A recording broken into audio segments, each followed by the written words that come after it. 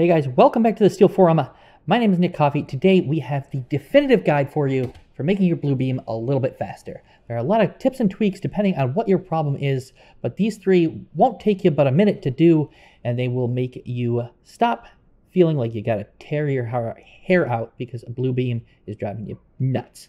The first is fairly simple. This is for all NVIDIA users. If you're using a Bluebeam regularly, if you're working in big sets, multiple monitors, you're probably using an NVIDIA graphics card. So, buried deep in the settings in your NVIDIA control panel, which you can find down here in your taskbar by clicking this up, you'll see it here. You're going to say right-click on it and select NVIDIA control panel. Okay, then once that loads, you're going to go over to Manage Your 3D Settings. You're going to select Power Management Mode, and you're going to set that to Prefer Maximum Performance. For whatever reason, there is a slight uptick in the time that it takes to really kick that video rendering in if this is set to optimize or any of the other settings, really. So obviously, this is going to cost you a little bit more in your power bill, but I think that's well overcome by the amount of time you save. We did actually do a little bit of testing on this, and it was markedly noticeable. It's not, all of a sudden going to fix all of your problems, but hopefully with the next two tips, you will be much, much happier with your Bluebeam performance. All right, so the next tip has to do with sets where you've done a lot of work. There are a lot of markups in it. Over time, those markups begin to slow down Bluebeam performance. I don't know why, something to do with the processing. But what you can do is you can turn all of that junk off for a while and still preserve all your data. The way to do that is you're going to go into Document and you're going to select Flatten. Now the next step is really important. Don't forget to select Allow Markup Recovery Unflatten. Because if you don't, you're going to lose all that data. You're not going to be able to delete that stuff. It's going to be lost to you forever. Hopefully you're using a document storage device, a cloud storage device like Bluebeam, or not Bluebeam, like Google Drive or Dropbox that does versioning so that you can recover your document if you happen to lose it and do something stupid like this. I recommend both of those products highly. But if not, you're just up the creek. So make sure you do select Allow Markup Recovery on Flatten, then you're going to flatten this. Now, I'm going to speed this process up video-wise. This takes a couple minutes.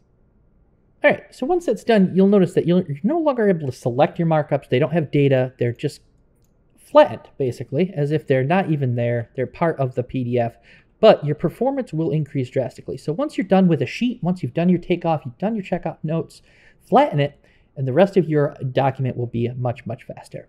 Okay, the second tip, and probably the most valuable one, always bury the lead, is for those documents like these. We found a great example for you where they render extremely slowly for whatever reason. We think, based on our research, right, that it has to do with processing both a vector image and a raster image at the same time.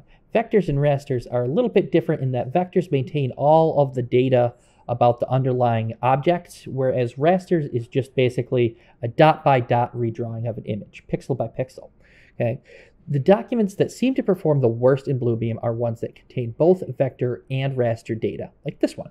You'll see as I scroll through this just how brutally slow this is.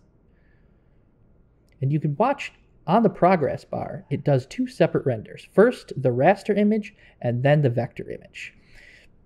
And as you go through this set, you'll see it doing that every time and just how slow that is. Okay, so what we're going to do, again, this is going to cause you a little bit of data loss in that you're not going to preserve the true vector nature of it. But if you're working with a set frequently, it is well worth the cost. These drawings are still perfectly workable after conversion, perfectly visible. You just lost some of that underlying data. Okay, so what you're going to want to do is you're going to want to do a simple save as. You're going to select the file type of TIFF. Okay, TIFF is a pure raster format. So it's going to lose all of that vector data, but it's only going to process it in one bit. There are other raster image types in here, but they all have varying problems in that a lot of them, instead of creating one big image, they're going to take and do what's a mosaic of 100 small images. And you can actually see that in rendering if you go ahead and try and do that. You'll see Bluebeam go ahead and process each image individually and paste them all together. And that's a bad thing because it slows down your performance.